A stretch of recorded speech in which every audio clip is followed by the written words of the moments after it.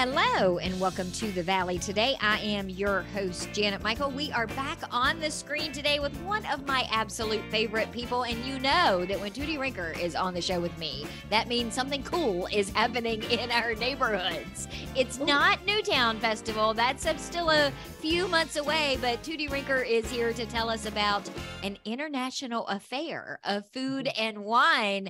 You're getting fancy on me, Tootie. Oh, yes. I'm trying to upgrade myself at the same time, honey. So this is an event that is put on by the Rotary Club of Winchester every year. What role do you play in having this thing come together? I am co-chair with my good friend Linda Kaufman of this event. We've been doing this for, I would say, about 7 years now.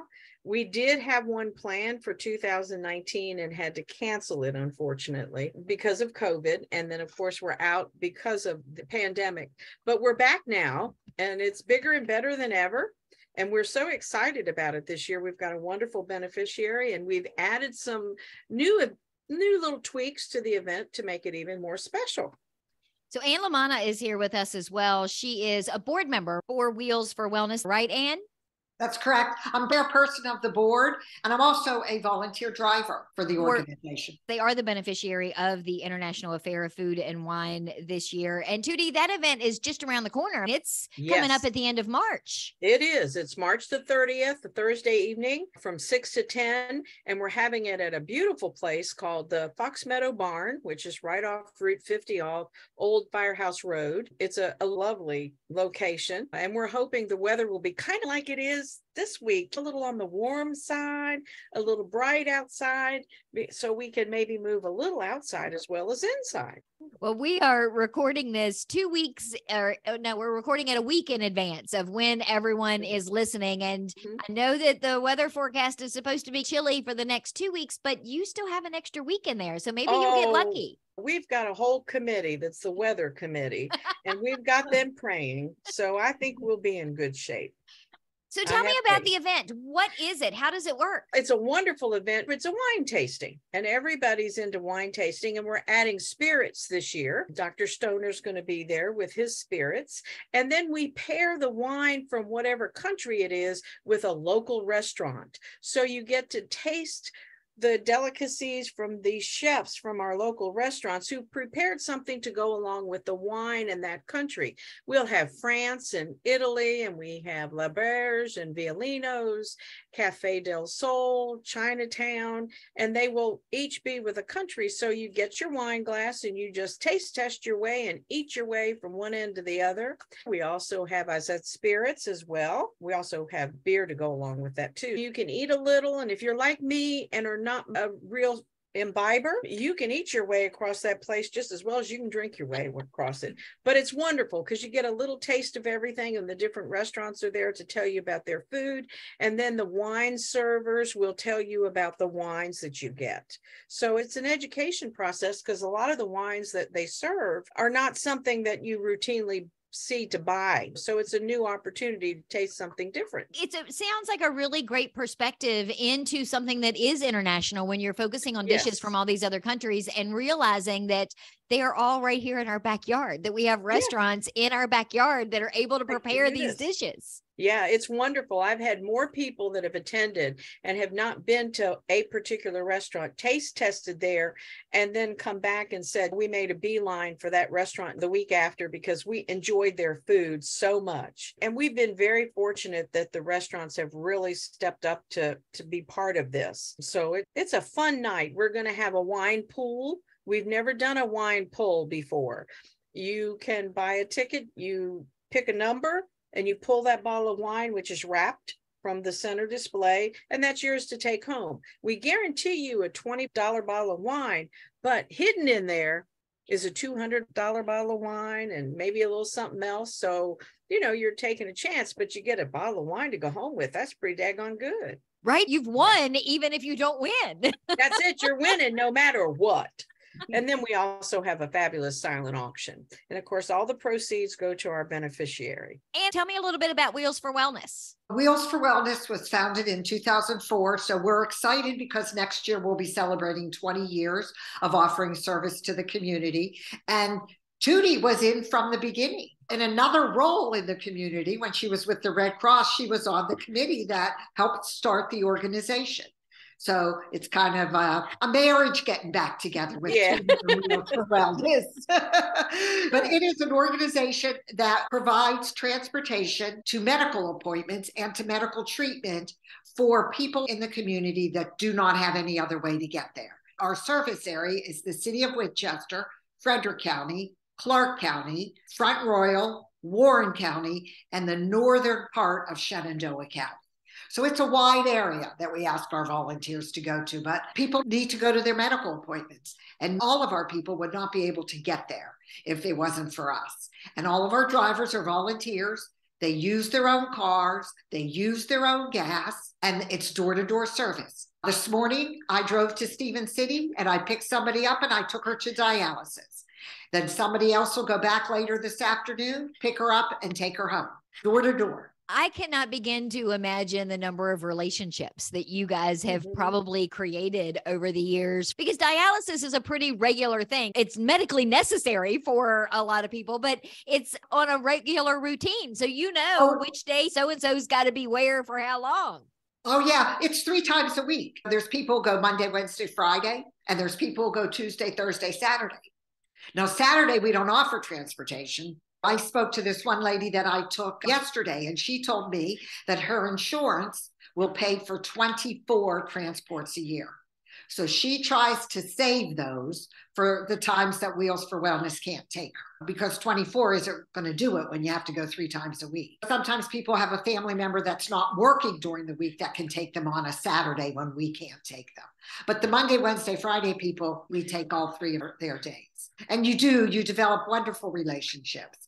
And it's fun to learn about their families. You tell them about what you're doing over the weekend. Like I would say, I went to my grandson's birthday party, and then the person I drive tells me about their grandchildren. I have a gentleman who told me he turns 89 this week.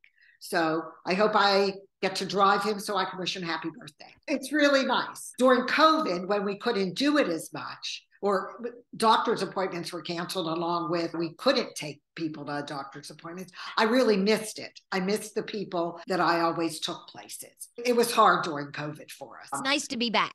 It is. It's nice to be back. Yeah. And Tootie, this is really in line with what the Rotary clubs across the world do, but in particular, what Winchester Rotary does is giving back to the community. In this particular case, they're the beneficiary from the International Affair of Food and Wine, but you guys do that across the board with all kinds of nonprofits in our area. Rotary is an international organization, and in the Winchester Rotary Club celebrated 100 years of service to the community last year. Our motto is service above self.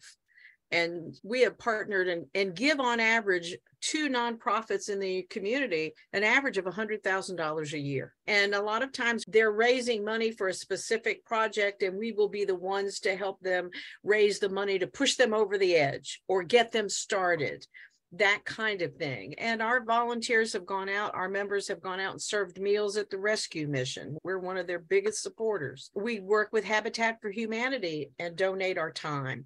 But this is something we can do because everybody wants to have fun. Everybody wants to come together and do something different. And that's what International Affair is. But at the same time, it allows people to do something positive for the community, make a difference in a way that maybe they didn't know they could. I know from my years in nonprofits, Winchester, Frederick County per capita has more volunteer organizations than any other community our size. And groups like Wheels for Wellness, I keep reminding to call them the old name, Faith in Action. But they're providing a service that is just not available in the community, giving people access to medical care, which if you follow anything today, medical care is at a critical point in time. How many people wouldn't go to dialysis at all because they have no other way? So we feel very strongly as Rotarians that it's our job to make anything like this happen to the best of our ability. And I have to say, Annie's husband is a Rotarian, so she gets it from both sides. Full disclosure. Tootie, before we go to break, tell me one more time, when and where is the event and how do I get tickets? International Affair of Food and Wine is March 30th, Thursday, from 6 to 10 p.m. at the Fox Meadow Barn which is located on Old Firehouse Lane in Winchester. And you can get tickets from any Rotarian, of course. We also have an online site at eventbrite.com that you can order tickets that way, or you can just email me directly, Tootie, Tootie, 1222 at gmail.com, and I'll be happy to make sure that you get the tickets that you need. We're going to take a quick break. When we come back, I want to talk to Ann a little bit more about some of the work that Wheels for Wellness does in the community. And I know, Annie, you guys have an event coming up the end of April you're going to give us details for as well. So we're going to do all of that when we come back in just a couple of minutes. Hi, I'm Haley Apodaca, a graduating senior at Mountain Vista Governor School. We are partnering with a local environmental nonprofit called Sustainability Matters to help you help yourself while helping the planet. One way you can contribute while you consume is to grow your own produce. Large-scale agriculture is responsible for more than 1/10 of our country's carbon emissions. Growing your own fruits and veggies can reduce packaging, transportation costs, and your grocery bill. And you can be confident that you know what has and hasn't been sprayed on it. Thank you for listening. This has been an ecologically exciting message from Mountain Vista Governor School and Sustainability Matters. Together, we can keep the river clean and the valley green.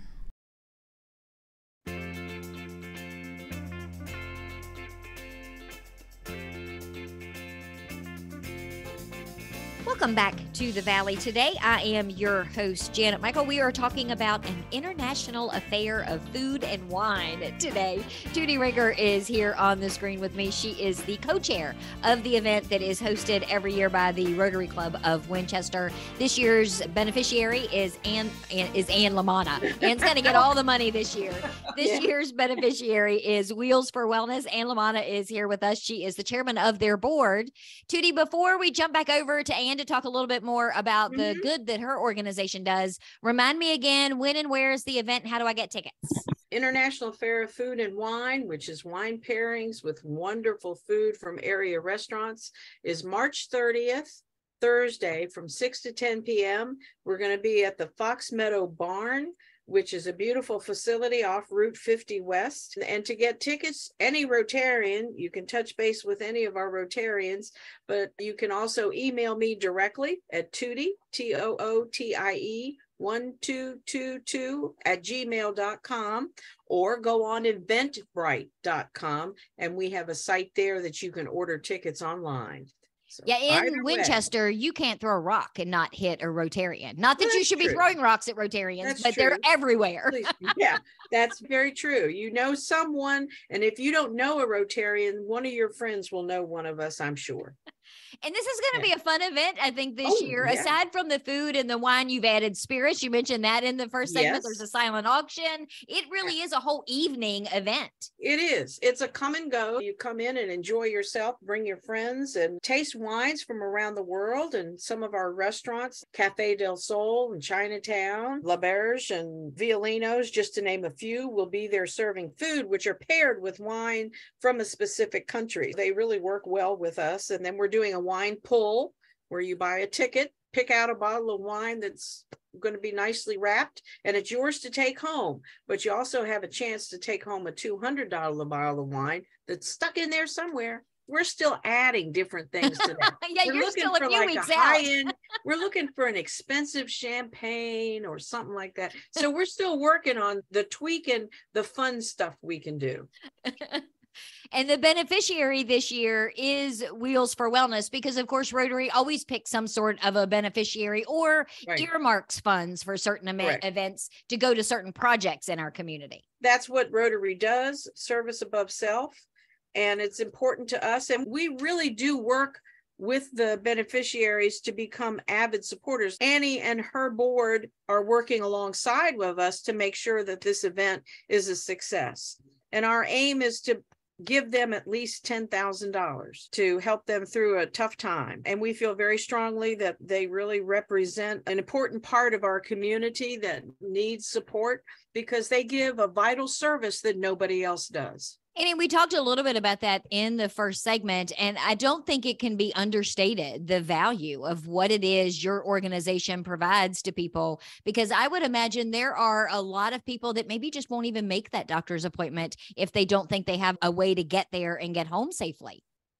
Oh, most definitely. I picked up a lady several times. And the first time I picked her up, she had oxygen. She had portable oxygen with her. She had lung problems along with some other issues. But she said to me that when the doctor started listing her appointments and the number of times she would have to come, she said, I can't do that. I don't have a way to get there. Her family worked. She said sometimes her family could take off, but they couldn't take off that often. And she actually said, you are angels from heaven. When she told me that I could get a free ride, she was overwhelmed. And she was just so grateful that we were there to fill that need for her. And we feel good about that too, that we can do that. We have a lady who was on dialysis. We would take her 3 times a week. Then she made the decision to do home dialysis, and you only had to go once a week for that. Then she got a kidney transplant, and she would have to go to different appointments for the kidney transplant. So we took her to those. Actually, I picked her up yesterday, and I took her for lab work. And she gets her lab work done here, and it's sent to UVA as a follow-up for her kidney transplant. And then we take her to her other doctor's appointments along with that. So we definitely fill a need in the community. We are the only ones that do free door-to-door transportation. And I can imagine too, it's not always just because someone doesn't have a vehicle. I could see where some of these appointments, maybe they shouldn't be driving themselves home. Maybe they could get themselves there, but then having done whatever's getting done doesn't make it safe for them to drive home. This is another really great option for them. Oh, yeah, that speaks to a gentleman that I used to take to dialysis. And I just said, how did you hear about us? And he said, I used to drive to dialysis. And one time the nurse found me sleeping in my truck after dialysis. And she woke me up and she said, you can't do that. You can't be driving yourself home. And she gave him our contact information. And so we took him to his dialysis 3 times a week from that point on. But he was trying to do it himself. It just wasn't, like you said, it wasn't safe for him. So it's a very valuable service. Not everybody knows about our service. And Tootie mentioned briefly that we used to be called Faith in Action. And when we started, that's what we were called. And we were started by a grant. And there were other Faith in Actions around the country. But right before COVID hit, we made the decision to change our name because we got a lot of phone calls. People thought we did other things besides driving. They thought that we could help them with their rent or give them some extra food, or we had a clothing pantry. Because our name was Faith, they thought we were church-based and had all these services to offer, which we don't. There are other community organizations that offer that, but we don't. And so we thought Wheels for Wellness kind of spoke to what we did. We changed our name in January of 2020. So we didn't even have time to tell anybody. Right. And then the pandemic hits and nobody's going anywhere. Yeah, it was just bad timing back then. So do you need volunteer drivers? Obviously, it's going to be really great that you're the beneficiary of this Rotary event, but I'm sure you guys do fundraisers. You need volunteers, you need donations, things along those lines. Oh, always. We could always use donations. At the beginning of COVID, even though a lot of doctor's appointments were canceled, not everything was canceled. And we were down to 5 volunteers who were willing to drive during that period of time. So we always need volunteers. I will say that over those couple years, we have been creeping up in volunteers, but there's never enough to meet the needs of the community because there's always patients and there's always people applying for us to help them. And so far, we've been able to meet that need, but it's not easy. We're very small. We have one part-time employer who is our director, and then we have a contractor who does our scheduling.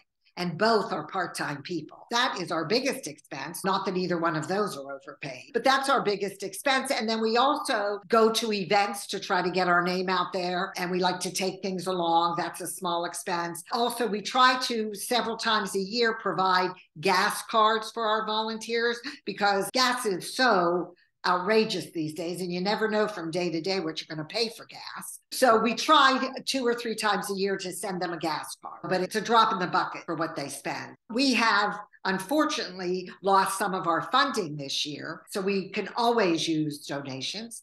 We have our signature fundraiser, which is called Tablescapes, where we have about 25 community people who decorate a table with their dishes.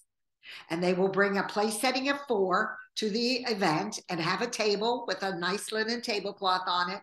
And they will set the table with flatware, with glasses, centerpieces. They pick a theme, most of them. Like, for example, because we're in April, there'll be an Easter table. Some will bring little Easter bunnies to put on the table. They will bring jelly beans, maybe. We've had Christmas tables where people will bring things to put on the table. Last year, we had a gentleman who did a fishing table, and he had fish hooks as napkin holders. So it was just really very clever.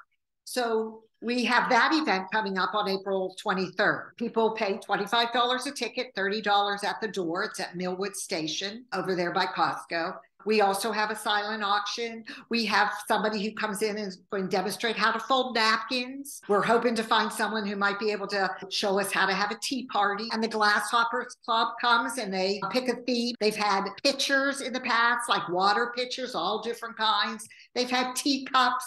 So we have all kinds of different things to do for those 3 hours. And we would love for people to come. It sounds like a blast. Where can people go get more information and more details about Wheels for Wellness? They could go to wheelsforwellness.org. That's our webpage, and they can learn about Wheels for Wellness. They can get a volunteer application. They can get a patient application. They could get tickets for our event. We're also on Facebook, so you can look us up on Facebook, and you can email me. I'd be happy to bring you tickets or mail you tickets at ANNC, as in cat, Lamanna, LAMANNA, @gmail.com. We would love to have people come.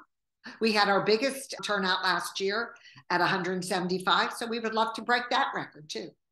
I seem to recall Tracy did the show with me before that event last year. And then I ran into her afterwards and she was gushing about how well that event went, how much fun everybody had, and that it really was a successful time for all of you. It really was. We were so pleased. And we weren't totally prepared because we didn't have enough programs to go around because we had never had 175 people before. We will be prepared this year. We were hoping to get that many or more. And we certainly appreciated your help in getting the word out. Tootie, it's really cool what Rotary does in making Wheels for Wellness a beneficiary, because this could have a huge impact, not just on their organization, but then that trickles down to all of the people in our community that need something that may not know where to go to get it. Now they can get it all in one spot. Yeah, definitely. And the neat thing, I think, is the fact that this event is so much fun, an international affair. It's an elegant evening. It's not black tie, but by the same token, it's really a nice evening out. Our volunteers go all out decorating and everything. And it's just a nice way to spend an evening with family, with friends, enjoying wines from around the world and food from our wonderful restaurants. But at the same time, you're making a huge difference to a group of people that meet a need in our community. And like I said, Rotary's motto is service above self. So in this instance, I think we're having too much fun for ourselves, but at the same time, we're doing a little service above it. Hey, it fits in with the 5-way test. Yes, it does. It does. It's fair to all concerned, let me tell you.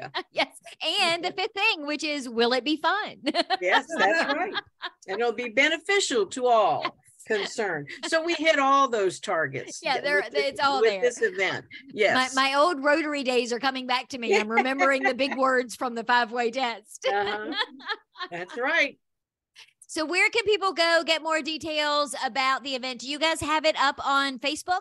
It's on Facebook. It's also on our Rotary website, winchesterrotary.org. And there you can get details. And of course, then if you want more, you can go to Eventbrite. You'll see an actual invitation and a picture up there if you want to purchase tickets there. And then, of course, any Rotarian that you know can give you the details. But it's March 30th from 6 to 10 p.m. at the Fox Meadow Barn on Old Firehouse Road, off Route 50 in Winchester. It's going to be a fun evening, a lot of wonderful restaurants and good wines, some spirits, some fun silent auction stuff, some beautiful stuff, and hopefully a beautiful evening. We've never not had a pretty night to do this. Thank you, Tootie, for reaching out so that we could talk about this today. I appreciate it. I appreciate your willingness to let us talk about it. I know people will enjoy it, but the fact that the cause is so near and dear to my heart, but also the fact that when you think about the number of people that you can impact with your one ticket, you're making a big difference. And we have a charitable foundation.